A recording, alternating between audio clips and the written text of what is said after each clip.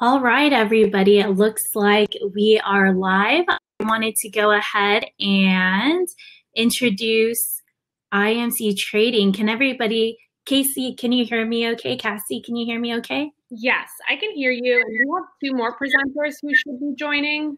Oh, perfect. There's Jake. Hello. Awesome. Hey, Jake. And we're waiting for Christian right now? Yep. And then I was going to share my screen. How should I go about doing that?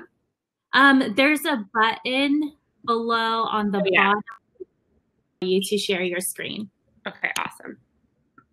Okay, perfect. So I'm just going to go ahead and wait about 2 minutes to make sure that everybody who's in the reception area or the event area goes over to our session this morning. But while we're waiting to start, if the attendees, if you can go ahead and put in the chat where you're viewing this session from, just so that we can see where you're all from.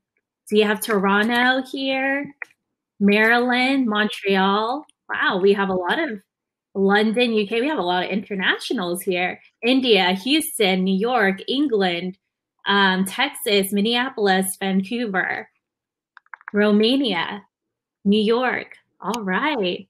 Awesome. So if you guys are excited for IMC Trading today, go ahead and put hashtag IMC Trading in the chat so we can see how excited you guys are. Get your questions ready. Today's going to be an awesome session. So for those of you who are new to the URX Talent Development Program.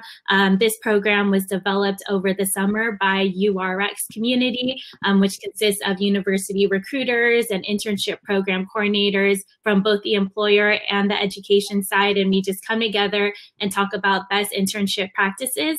And due to COVID, we know a lot of students had lost their internships this summer. So we wanted to provide an opportunity for students to get some professional and personal development over the summer. And IMC Trading has a very exciting session with us today. So Cassie, Jake, and Christian, are you guys ready? Yeah, we're ready. Okay, awesome. Go ahead and toss it over to you. Awesome. Welcome, everyone. Thanks so much for joining our session today. I'm about to share my screen. The only thing is I can't see the video while I'm sharing my screen, so I just wanted to give Jake and Christian a heads up. If you guys need me to move slides along, just say something because I won't be able to see you. But we can dive in here. So here we go. All right, so we will be focusing today on essentially how we optimize speed at IMC. So you'll get to hear from me, a university recruiter, and then Christian and Jake as they talk about their roles within the engineering space. So to start out, we're gonna just give some brief introductions. So Jake, would you like to go first? Sure, yeah. Can everybody hear me okay? Yeah, so I'm a hardware engineer at IMC, so I work mainly in the FPGA space. I graduated with a bachelor's of computer science and electrical engineering from U of I, and I interned at IMC previously. Awesome. Thanks, Jake. Christian? Hello, everyone. My name is Christian Cygnus. I am a software developer at IMC. I've been here about 2 years now. And yeah, I graduated with a bachelor's degree in computer science from the University of Illinois at Urbana-Champaign. And yeah, that's me. Awesome. Thanks, guys. Here's a quick slide about myself. So I work on the university recruiting team at IMC. I specifically manage a couple of our engineering pipelines at the campus level, so primarily hardware and systems engineering. I've been with IMC for a little over a year now and am also responsible for leading our university relations. So this involves a lot of event planning, just like this event, and working with different student organizations and schools to plan events throughout the year to target talent on both the trading and technology side. In terms of my background, I studied at Vanderbilt University and previously held similar roles in campus recruiting at companies like Huron, Anderson Tax, and Deloitte. I feel like I need to address the fun fact here just because of my photo. I'm a huge pop culture fanatic, so that's why there's a photo of me and Brad Pitt included here. She also has a good one of Nick Cage. It's true. I had a hard time deciding which one to pick, but I feel like it has that more like wow effect. So yeah, moving forward then. So I'm just going to give a little bit of background on IMC before we dive into the focus of the presentation, just to give you guys a little bit of inside scoop. So here is a breakdown of our timeline. IMC specifically started as a floor trader in Amsterdam in 1989. Since then, we have grown exponentially and became a global firm. So that really started in 2000 when we opened our Chicago office. At this time, this is when we saw the big shift away from more of like the classic floor trading towards the screen and automated trading that we used most often today. Our Chicago office has since grown to be our largest office across the globe as well. So really excited to tell you a little bit more about what we do there. And then 2 years later, we opened our Sydney office. So our Sydney offices manages all like the Asian Pacific markets, like in Hong Kong and Shanghai. So as a whole, Amsterdam, Chicago, and Sydney are still our 3 core offices today. And then in 2014, we became a designated market maker on the New York Stock Exchange. So we do have a small group of traders that work directly out of the exchange in New York, but we don't have a formal office there. And then lastly, just this past year, we celebrated our 30-year anniversary. So again, just been really interesting to see how much the firm has grown across these 30 years. On top of that, our Chicago office is currently undergoing renovations right now. So although we're all currently working remotely, by the time we go back to the office, hopefully next year, we'll be in a whole new space. So just, again, excited to experience the change in size and also like feel the change in culture with the new office that's coming. So here is just a breakdown of our locations that I mentioned. So like I said, US is our biggest office with 350 employees. When it comes to all of our recruiting efforts here across the US as well, they're all targeted for our Chicago office. We're specifically based in the Loop out of the Willis Tower, so tallest building in the city, which is really exciting. And then we have 2 floors in that building. Amsterdam is still where we're globally headquartered today. So we have 250 employees there. Given it's our global headquarters, a lot of like our, some of the most important people in the company are based out there, like our CEO. And then we also do a lot of like board meetings and trainings out there, especially as a new hire. So it's exciting to know that you definitely will likely have the opportunity to spend some time in Amsterdam, at least in your new hire training or at some point during your career at IMC. And then lastly, APAC refers to Asia Pacific. So that's our Sydney office with 150 employees. And like I mentioned, they manage the markets in Hong Kong and Shanghai. So now I just want to touch on trading at IMC just a little bit. So IMC specifically makes markets in the major exchange traded products listed here. The bulk of what we trade is within the option space. That's about 70% of the work that we do. Just to give you guys an overview of what it means to be a market maker. So essentially what that means is we aren't trading with anyone else's money. We're only trading with IMC capital. And we're working to set different buy and sell prices for thousands of different products like these ones listed here with the goal of providing liquidity, which essentially means we want more trades to happen. So that's really our goal, and who we're competing with are other market makers in the space. And our success is really dependent on how fast we can be compared to those competitors. So that leads me to technology. So these are the 3 main trends that we really see within the trading space and kind of the 3 main areas that IMC focuses on and make sure to take advantage of in our trading efforts. So first off, software. Our software engineers at IMC work very closely with our traders to help develop the proprietary software that they use. They specifically work in Java and C++, so Java on the strategy side and C++ on the execution side. They're also probably our largest technology team at IMC. At this point, I think our software team is actually outgrowing our trading side, which is interesting. And then next, moving over to hardware. Hardware is a bit of a smaller team at IMC, but equally as important. Our hardware engineers program on FPGAs to essentially make our trades as fast as possible. So we have a group of about 15 or 20 IMC hardware engineers in Chicago. Again, coming from more like computer engineering or electrical engineering backgrounds and working primarily in system Verilog. And then they also do some software programming in C++. And then lastly, this data transport just refers to like basically how we're sending and receiving messages and data to and from the exchanges and kind of the different ways that we experiment with making that process as fast as possible. So we use things like microwaves, lasers, things like that, rather than like physical wiring like we did in the past. And again, this just makes that data transport as quickly as possible, like down to the nanosecond. So we specifically have data engineers, systems engineers, and network engineers at IMC that primarily work within this space. All right, and then before I hand it off to Christian and Jake, I just wanted to give a quick overview of the roles that we're hiring for currently. So right now we're hiring for 2021 full-time opportunities to start in either February or August of next year, as well as summer 2021 internship opportunities. So all of the roles listed here are we're hiring for both full-time and intern, except for systems engineer and broker trader. Those two roles are full-time only. So if any of these roles sound interesting to you, or you'd like to read up a little bit more on like what it means to be a software engineer versus a quant trader, I definitely encourage you to check out our careers page. That's careers.imc.com. You can read about the different jobs there and apply. And also, if you're unsure like of which role might be a good fit, you can definitely apply for more than one. All of our roles are completely separate. So yeah, hope to see your guys' applications come through. So that's it for me. I'm going to pass it off to Jake and Christian to tell you a little bit about speed optimization at IMC.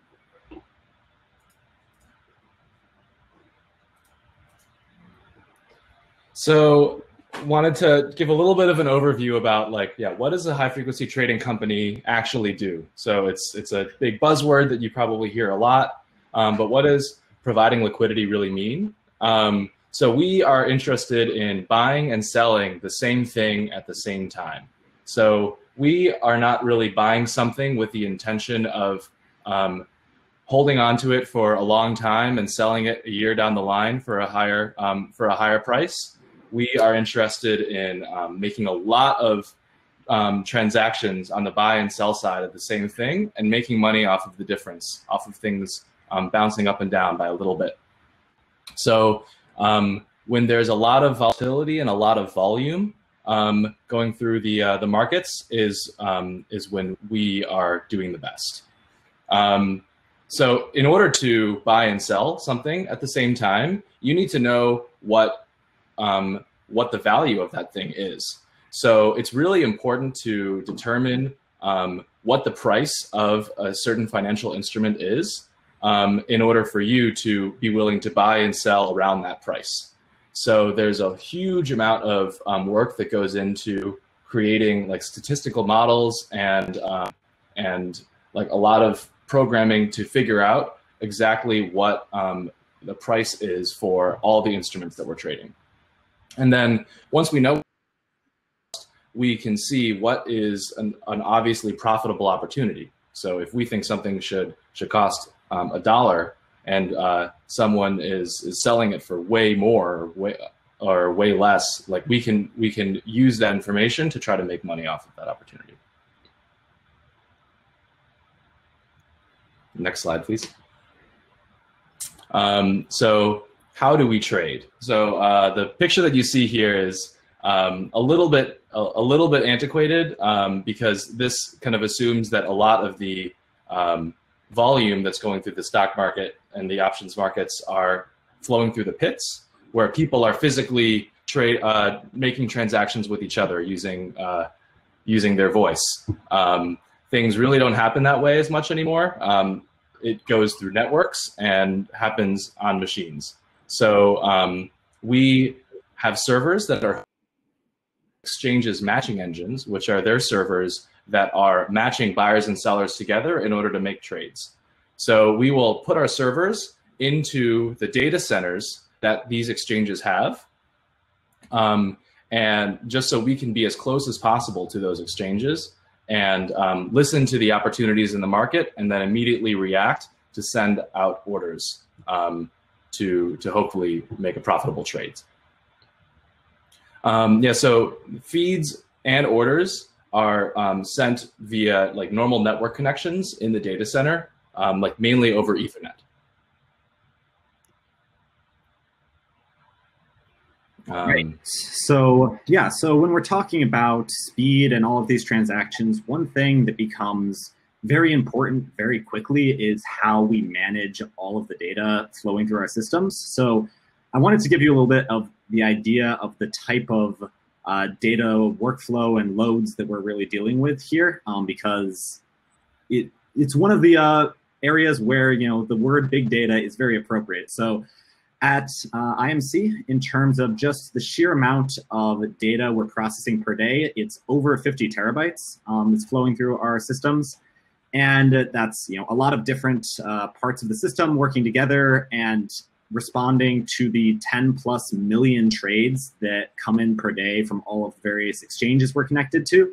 And to give a little concrete detail on the network side, we're dealing with about 10 million messages every single second of operation. So optimization for speed and throughput and being able to handle all of that data is a huge problem that we look to solve through various means at IMC. So go on to, okay, cool. So here's a little bit of a graph of our connection to an exchange throughout the day. And as you can see, the load of messages coming in from any given exchange really fluctuates quite widely throughout the course of the day. And as you can see, there are also some particular peaks that can happen in the middle of the day. So can anyone guess what that peak at 10 a.m. is? And just for sake of expediency, you can guess in the chat. But if we go on to the next slide, that was when Trump tweeted. So even stuff that is entirely outside of our control, like entirely random events, can dramatically affect how busy the market's going to be and how many messages we have to respond to. So not only do we have to build our systems to handle huge flow, but also be able to go from extremes of less data to more data and be able to work with those type of rapid peaks that can develop.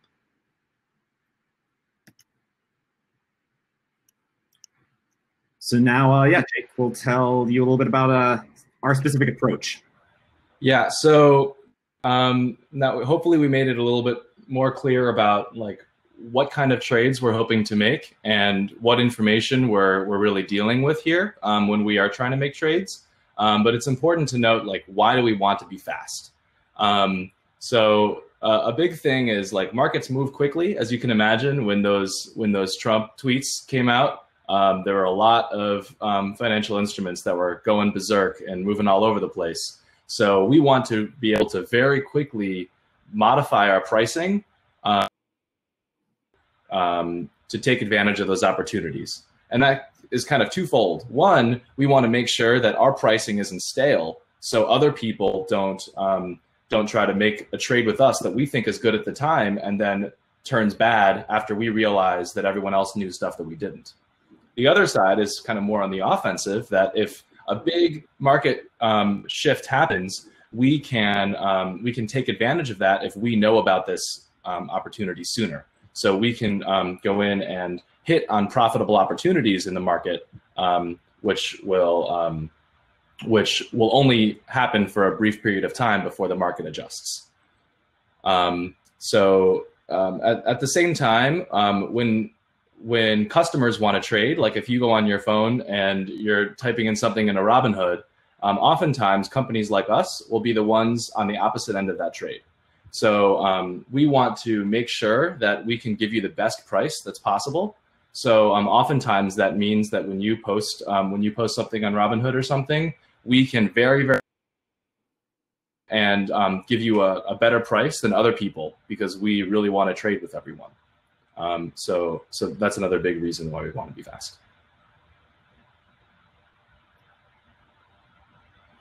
So for this presentation, we're going to kind of go through a little bit of a thought exercise about this is like an overly simplified problem that that people at IMC would need to solve. So we're going to go over what it would look like in order to write a very basic algorithm that would react to events in the market and send something out as a result.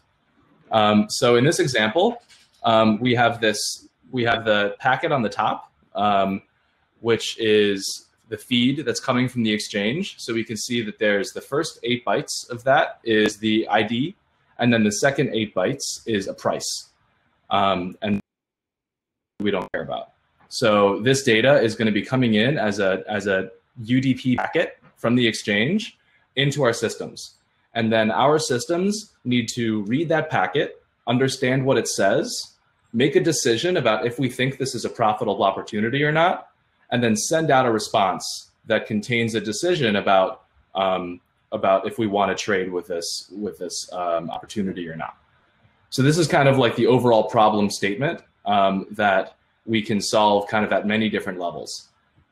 So we're going to kind of start off at the highest level, which is Java, and then we're going to kind of work our way down the stack all the way into FPGA and kind of understand the pros and cons between these different systems to solve a similar problem.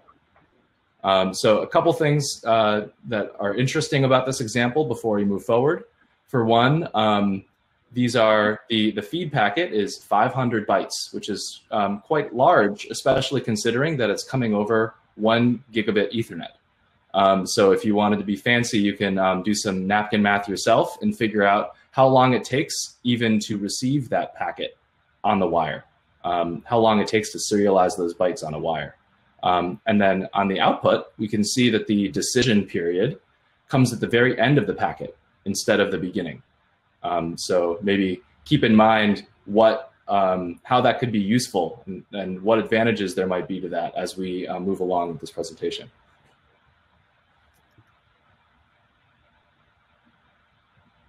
All right, so yeah, to dive into the Java side of things. So first of all, a little bit at a high level, why might you want to use Java? So one of the biggest things with any high-level language, whether you're talking Java, whether you're talking C#, or even languages like Python or other things you might be familiar with, is that these kind of high-level languages have a rich set of data models and libraries, and it's also just overall easier to come up with an idea and implement that idea in a very rapid approach versus some lower level languages. Like if you're thinking about C, it's going to take a lot longer just because of you need to implement a lot of those data models and everything like that. So Java is really easy to manage across a large code base and also just really develop quickly with the tools that it gives you. And it's also very easily testable,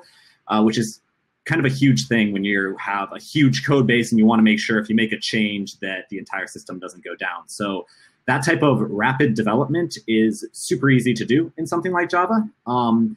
However, that comes with some downside. So if we just talk about the example that Jake was giving, if we tried to approach the problem of breaking down that packet and trying to make decisions in Java, not only do we have to read all of that off of the wire, but we also have to do actual Java deserialization to get it into a class, kind of like the market opportunity class that I am showing there, to make sure we set all of the fields correctly and do the processing. And that can get a little bit slower than we would want for a split-second response. And in addition to that, it's also non-deterministic at runtime. So with the JVM, you have a garbage collection, you have hot code that can be compiled, but some of the code isn't compiled, and there's just a lot of non-determinism at runtime, which can result in, if you have 3 runs back-to-back of the same code, they can vary somewhat drastically in between each run of how long it's actually going to take. So that it's also harder to reason about what the actual hardware is doing because of all of the abstractions that Java gives you on top of it. In addition, there are some other things that are kind of specific to Java that could be a disadvantage, like you only have like generics that are implemented with type erasure, so you have some limitations in the type of stuff you can program.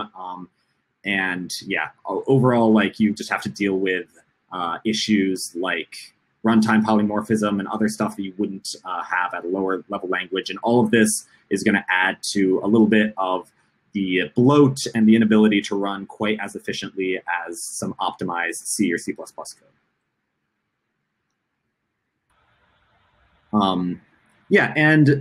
But at IMC, right, we do use Java. So I said some good stuff, but I said some drawbacks of Java. So you might be thinking, would you even use that? And there are a lot of things that we can do to make Java an even better language to work with. So one of the first examples of this is at IMC, we use libraries such as mutables and Jackson to make some of our serialization and deserialization easier, and also allow us to write a little bit less verbose code, because anyone who's written plain Java can know that when you're defining fields, then constructors, then getters and setters, it can get a little bit excessive. And so we use some of these tools to eliminate some of the boilerplate and make things more understandable. And then in addition, we can also look and fine tune the GC performance to kind of get to where we want to be. So I said, a downside was the GC behavior, but if we carefully use programs like GC Viewer, as I'm showing in the example here, we can see what the JVM is doing, how memory is getting allocated, and fine tune what GC algorithm we're using, and also the parameters for that algorithm, and get to choose, like, do we want to optimize memory load? Do we want to make sure that, we're having high throughput? We can really decide the type of parameters we really want to tune for. So we pick systems and then tune the exact parameters for that specific system and how it should operate. And then in addition, on the actual language side, as I said, one of the great things about Java is all of the tools that kind of come around it. So first of all, for Java itself, there are a lot of ways it can be written in a cleaner way to allow just more maintainable code. So at IMC, we really push Java to the most up-to-date version. So right now we're on a Java 11 migration with our eye towards 12, 13, 14 in the future. So staying on top and really knowing the language, knowing what operations are efficient, not efficient, and just knowing what you're dealing with can get you a long way in terms of optimizing it. An example of that would be, streams versus for loop iteration, where streams provide you with a very expressive set of tools, but also come with some memory impacts and can be less performant than just a simple for loop. So really knowing the optimizations that go into it can also help you write better code. And also knowing all the tools around it. So at IMC, we use IntelliJ, which is an extremely powerful IDE that can really help you with debugging, with finding issues in your code, and also writing it. Like, there are a ton of different options to have it like automatically fill out portions of the code and just make your life easier. So knowing your tools can also allow you to iterate on your design really quickly. And then finally, just making sure that you know what third-party libraries are available to you and really utilizing those to their full potential. And with a combination of all of these things, you can actually write Java that is both pretty performant for the type of tasks that it's best suited for, and also allows you to really rapidly develop it and rapidly push out new code on a daily basis and be very confident that that's going to work.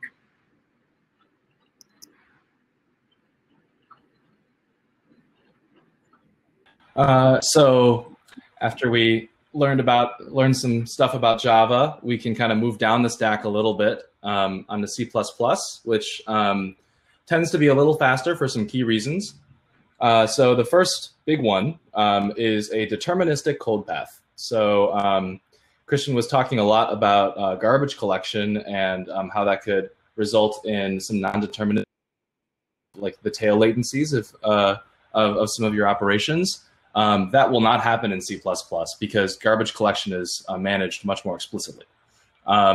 So really, there isn't any garbage collection aside from what you from what you're explicitly doing in your code. So that's a huge advantage. And there's also a lot more compiler optimizations because C++ is fully compiled instead of Java's running on a JVM. There are a lot more interesting optimizations that you can apply using the compiler and by coding a certain way to allow the compiler to optimize the resulting assembly code more. So that's a big advantage. And then you can definitely much more easily interact with lower level systems. So all of the code that interacts with our FPGA are written in C++.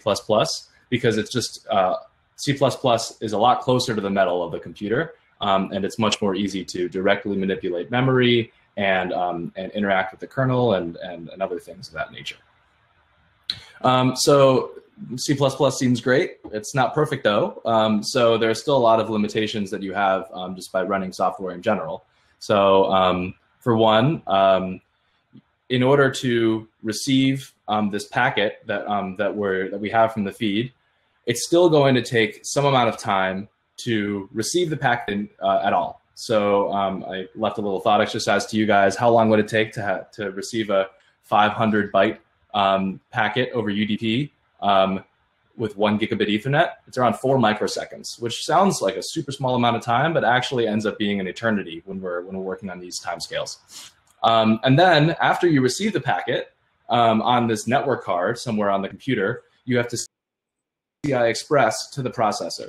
So before C++ has even touched any of this data, you're already 5 microseconds behind. That is super slow and puts you at a disadvantage. So there is kind of a floor that you reach when you're dealing with just like writing software in general. There's also some more lack of determinism in terms of like cache misses. So if you guys are familiar with some of the lower level details of how processors work, they have multi-level caches. So if you are trying to access data or access some CPU instructions that are not in your your nearest cache, it could take hundreds of nanoseconds to go out to main memory and grab that data. So it is more deterministic than Java, but not fully deterministic.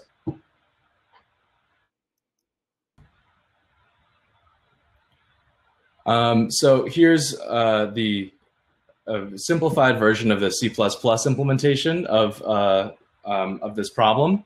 And what's interesting to note is in between these two if statements on top, you see this reinterpret cast. So if any of you guys are familiar with some of the ways that C++ works, a reinterpret cast doesn't really do anything in terms of memory operations. It's just, as it's saying, reinterpreting the memory that you already have.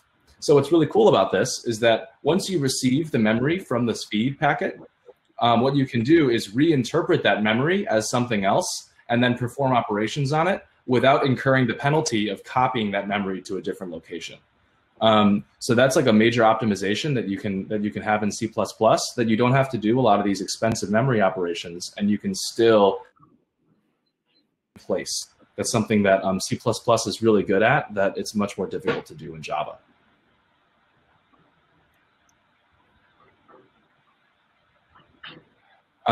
So there's still a lot of innovation that we do in the C++ space. So for one, we really love templates at IMC. So I don't know if you guys have spent a lot of time writing C++ so far, but templates are a really interesting and exciting and powerful feature of C++ that I didn't really know too much about before I got to IMC. Definitely the C++ that I used in college was nothing like the stuff that I do here. But it's very interesting how powerful templates are and how it allows you to have kind of compile time polymorphism. That it's much faster in some ways, and it allows you to do some stuff.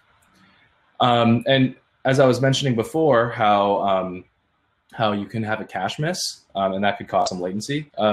You can, if you program in a specific way, you can kind of be conscious of the cache that you have, and you can change the way that you program to try to minimize the likelihood of you even encountering a cache miss, which is more deterministic.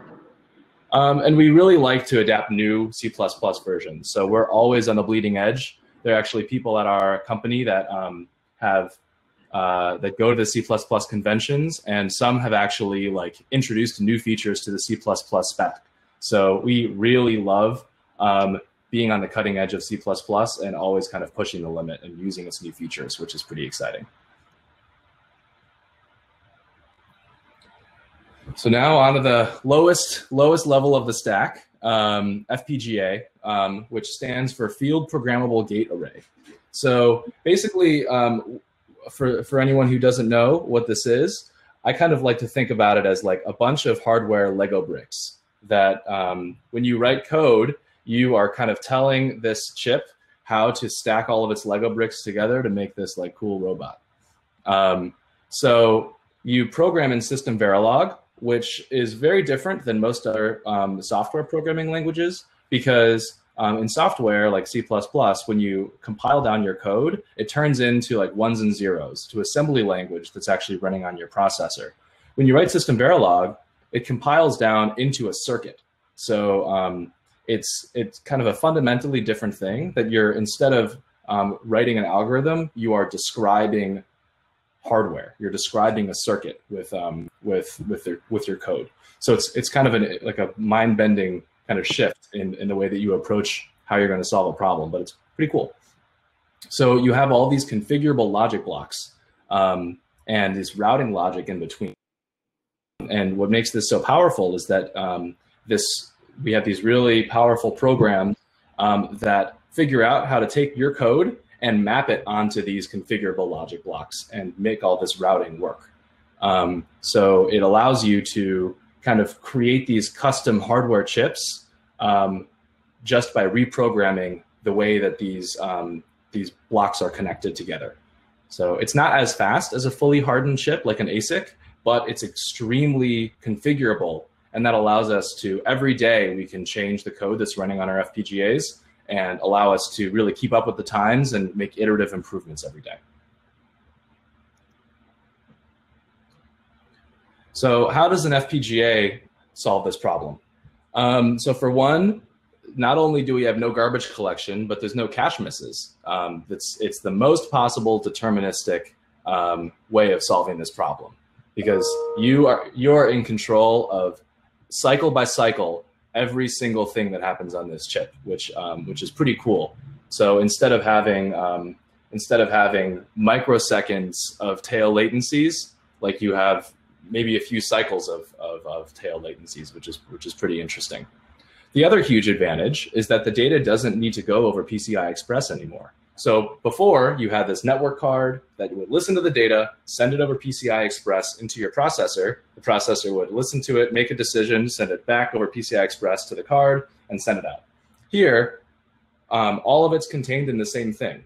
So you don't have to send it over PCI Express anymore, and you can cut out all of that latency, which is pretty powerful. There's a lot of problems, though. It's much, much more difficult and slow to develop in hardware land than in software land.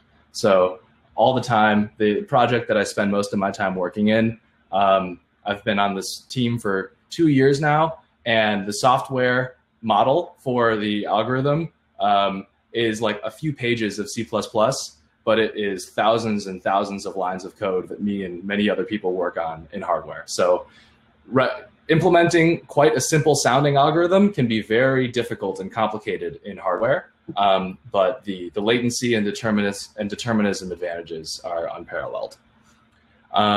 It also doesn't, it's not like you can just run this by itself without anyone else. You still need a large software stack in order to run it correctly. So you need to have all this Java layers and C++ layers that are constantly communicating with the FPGA to keep it up to date and keep it informed about what's going on in the markets. And then obviously debug. Like we don't have oscilloscopes sitting around tapping into every single wire on this thing. So you're not going to be able to run GDB or some kind of debugger. It's much more challenging to debug when things go wrong.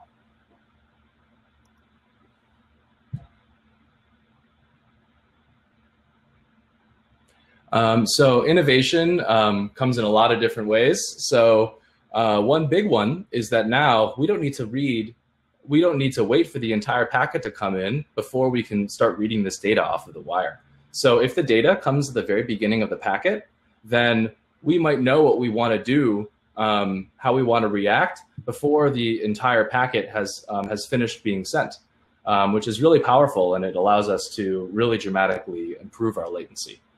It also just allows us to parallelize things a lot more. So if we have this decision that we need to make way down the line, maybe we can compute two different things at once and have them all ready to go in parallel. And then at the very end, we can choose which one we want to select. So hardware is much more easily parallelizable than software. Development, it's really cool that we have continuously integrating continuous deployment for hardware. I think that's a very rare thing. Most of the time when you're writing hardware at a place like Intel or NVIDIA or something, you're going to be waiting maybe 2 years before the hardware that you write is actually going to make it onto a chip.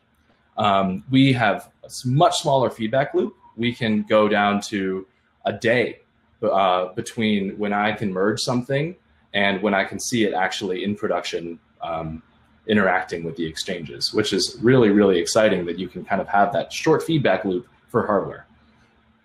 And iterative improvements, you can do a lot of things to kind of reimagine what your strategy is like and how you can change your data dependencies and change the scope of the problem in order to improve your latency by switching around your data dependencies and being smarter about the way that you pre-compute your data and things like that. So there's a lot of it's never ending in terms of what optimizations you can make in hardware.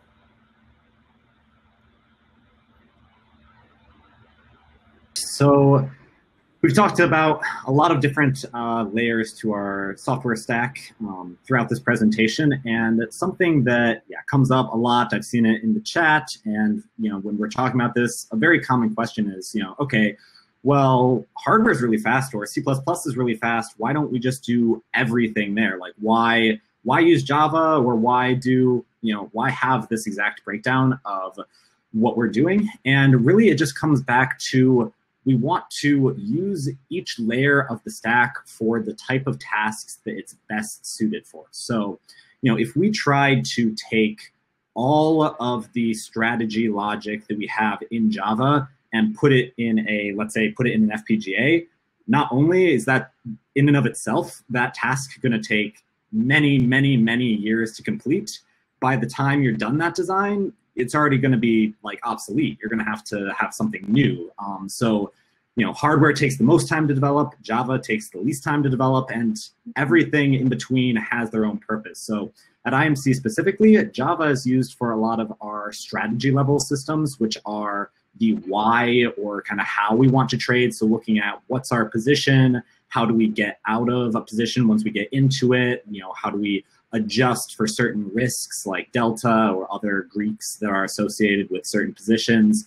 All of those type of higher level ideas, you might have the downside that Java is, less deterministic and you have to deal with garbage collection, all of that type of stuff. But if your latency targets for those type of calculations aren't really, really tight, then it makes sense to do it in Java. It's really easy to develop, and you can get the implementation quickly, iterate on it, and the speed of development is a huge benefit because, as the landscape is constantly evolving. So when you do stuff in Java, as the market changes, as conditions change, you can rapidly evolve that. So if you don't need extremely low latencies, Java makes a lot of sense to use as your development platform. And then as we move down in our latency stack, with C++, a lot of our systems that are connecting to exchanges, dealing with orders, and all of that kind of low-level connectivity, that's C++ because you have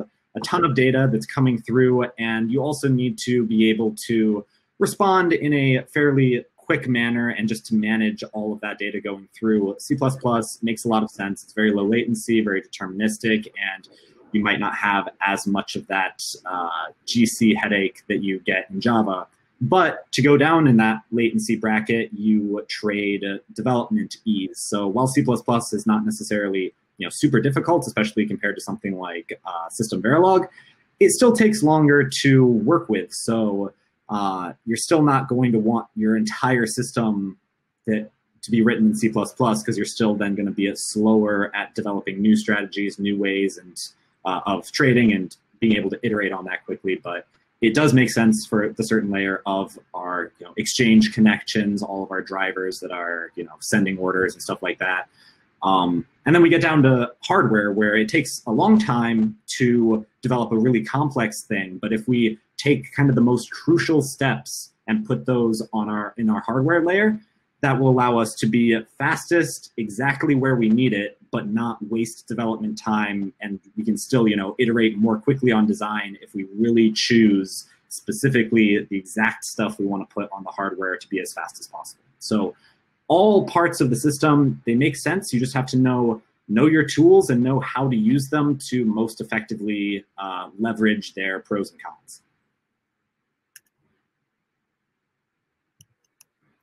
And then, yeah, just a fun thing at the end of this presentation, we're just going over some cool perks at working at IMC. So we got free lunch every day. We got free breakfast and snacks, weekly massages. This is kind of slower. Okay, work at Sears Tower. And a bunch of other stuff that we'll put on the screen now that is just makes working at IMC an absolute blast, and you get to work with some of the smartest people you've ever met and just have an awesome time with really dedicated individuals. And I've just loved all of my time here. I'm sure Jake can say the same amazing stuff about IMC and our culture, and it's just a great place to work. So with that, I'm not sure how questions work here. We've been answering some in the chat, but we're open for any general questions from any of you guys. Yeah, I'm gonna pull up the chat and see if there's anything that's come through. Yeah, well, I can address. Nandan asked a question about OpenCL.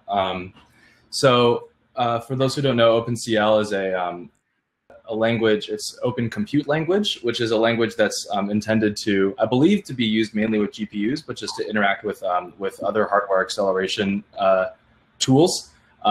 That is something that's quite useful for a lot of people, but it's not exactly what we want to be doing, because we need to be making very specific optimizations to proprietary hardware systems. OpenCL is by definition more generic and meant to be used for other people's computation acceleration. And the tools that we're building and the optimizations that we're making are much more specific, and they would not be as good of a candidate with OpenCL. I can answer. There's one.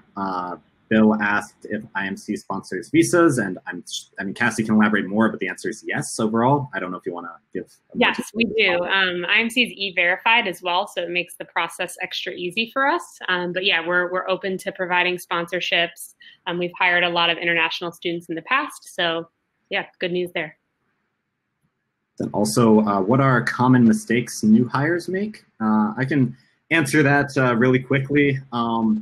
First of all, I wouldn't say that there's any common thing that's just everyone will make, other than just getting to know the system itself. So especially, let's say it's going to be different. This answer is going to be different if you're a trader, if you're a hardware engineer or software engineer. But let's say on the software side, which is where I am, our system is just massive in terms of the number of components, how they interact, and it's super complex to just know everything. So as you're starting out as a new hire, sometimes you will make mistakes of just omission, not knowing that this system talks to this system in a certain way, and then not implementing something correctly because you didn't know how that interaction happens. So a lot of it's just really starting to know the systems, get comfortable with how everything connects, interacts, and being really open to learning and doing code reviews and just expanding your knowledge as much as possible. But yeah, you're always going to have those times where you make a mistake because you didn't know how two systems, all of the different ways two systems could interact with each other. I'll just piggyback off of that a little bit. I just think in general, the only mistake that you can make when you're starting off is not asking enough questions. Probably my favorite thing about working at IMC is how not hush-hush information is. How you can just walk up to any person that looks to be doing something interesting and say hey, what are you working on? And they will talk your ear off for an hour about everything that they're doing and how it's relevant to you. And that's really beneficial. And our best employees are the ones that know the system really well, understand how everything interacts and how they fit into it. We really encourage learning not just about what you're doing, but about how you're going to affect the bigger system. So just asking a lot of questions and getting help is really important. I also see in the chat, Song asked how our work-life balance is. And I think, again, that kind of depends on your exact role. So I can really only speak to mine. But overall, I would say we have a really nice balance in terms of, we kind of, on the average day, let's say when we're back in the office, most people on my team at least get in around like 8:30 plus or minus a little bit, and then leave at like anywhere between 5:30 and 6. But especially the nice thing with us being a global firm and having all of these offices that can offer 24-hour support is that, for me at least, you'll almost never get like a panicked text in the night like, hey, you need to log on at 2 a.m. and fix this system. We have employees working 24 hours a day by how we have our offices laid out, that really once I'm done work, I'm done. I can just relax. So I find it really great. And we also have like a lot of company events. Like every Friday we have a happy hour with food and drinks and all of that type of stuff. And I have lunch with coworkers. So it's really a nice balance out there. I saw a question about CI/CD on FPGA, which is quite an interesting question. I think it's probably one of the more unique things about how hardware works at IMC. It's really cool what we do. We use a tool called Verilator, which compiles our hardware into a C++ functional model that allows us to write unit tests and integration tests that interact with this hardware. So instead of writing a lot of system Verilog test benches, which can be a little bit clunky, we do all of our testing and integration in C++, which allows us to much more easily use the CI/CD pipelines that the rest of the company uses. So we are on the same upgrade schedule as everyone else at the company, and we are using these verilated models to help us verify our code all the way through the build pipeline. Also, a question I saw that I liked was, is there a critical time each day/week that software needs to be shipped due to trading time constraints?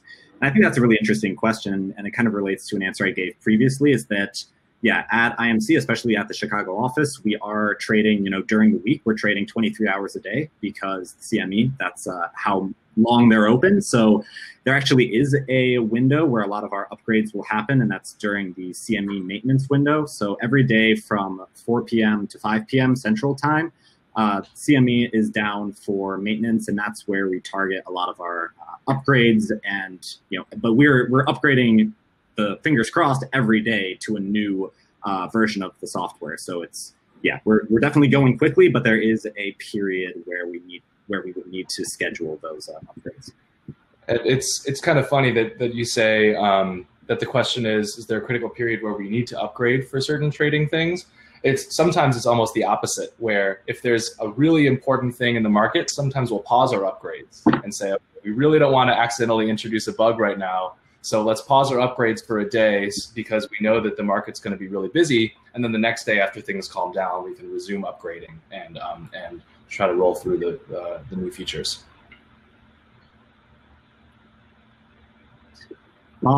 I see there's a few questions about like what skills are looked for software engineers and how kind of the hiring process works for full-time. Cassie, do you want to take some of those? Sure. So I saw a couple of questions in there about experienced roles. I think if you're interested in experienced roles, where I'm a little bit less familiar with that process being on the campus side, but I know we are constantly hiring experienced engineers and traders. So those roles are also posted on our careers page. Definitely encourage you to check them out, or you can follow up with me through email and I can connect you with our experienced recruiters as well. On the campus side, so specifically for software engineers, we're typically looking for candidates with a background in computer science or computer engineering. Although our engineers at IMC work in Java and C++, as Christian has mentioned, the interview process is meant to be more kind of the language of your choice. So you will be asked to complete an online coding assessment right when you start, but you can use whatever programming language you would like for that assessment. And same goes for the rest of the process. I think we're more just looking for someone who has object-oriented programming experience that can, pick up new languages quickly. Outside of like those key technical skills that we look for on the software side, we're also looking for candidates with strong communication skills, especially because you're going to be working with traders on a daily basis who might come from a different background than you. Fortunately, our traders are pretty quantitative and technical, but some come from a physics or math background, so maybe aren't as familiar with programming. So it's important to be able to communicate effectively with someone who maybe doesn't understand all the same technical topics as you. Outside of communication, then, I think it's just important to be highly motivated and like working in a fast-paced and challenging workplace. As they both mentioned, IMC works very fast, very short feedback loops, so we want someone that's willing to keep up with that and also willing to share their ideas and not being afraid to challenge others if they disagree with something. On the hardware side, honestly, it's a pretty similar process across hardware and software as it relates to like interview stages and whatnot. For hardware, though, I think we're more often looking for students with backgrounds in computer engineering or electrical engineering. You also definitely need to have some experience working in Verilog, System Verilog, or VHDL. The first step in the process on the hardware side is to do an online assessment where you'll be asked to write code in one of those 3 languages. So just really important that you've at least taken a couple courses or have some work experience in that to be able to effectively get through that assignment. And then again, in terms of soft skills, I think those are the same across the board: the communication, working in a fast-paced environment, being driven and open to share your ideas. I also want to address one other question I saw that came through. Someone asked if traders need programming skills. So I would say that most of our traders come from like a technical background, as I mentioned before, so either CS or math, physics, stats, and they do some programming in Python. So it is good to have at least like a baseline of programming experience in Python for traders. I also saw a question more specifically asking about qualifications for a hardware role. And it says, seems like Ethernet and PCI Express seem to be extremely relevant. I would say just like networking in general is extremely relevant. So understanding Ethernet, IP, TCP, UDP is very important. But that's really stuff that you could learn. I think the most important thing is having very strong digital design skills from the get-go. And then we would be happy to teach you any more specific knowledge that you might need, like PCI Express or networking protocols. Also, so I don't know how much, we have 2 minutes left on this clock. I don't know. Yeah, we'll take like 2 more questions. So Christian, take whatever one you were going to take there. Yeah, I just wanted to respond to Song since he specifically asked how software engineering at IMC is different from traditional tech companies. And I just wanted to, it's a huge question, so I can't get as into it as I would like, but I would say you're still going to get exposure to a lot of really interesting problems, new technologies, and all of that type of stuff, but you're in an environment where you can affect change really quickly because there's not as much of the bureaucracy that you see at a lot of large tech firms in terms of how much approval you need to push a thing into production. At IMC, every day you're pushing changes that are going into production. It's like a lot easier to develop.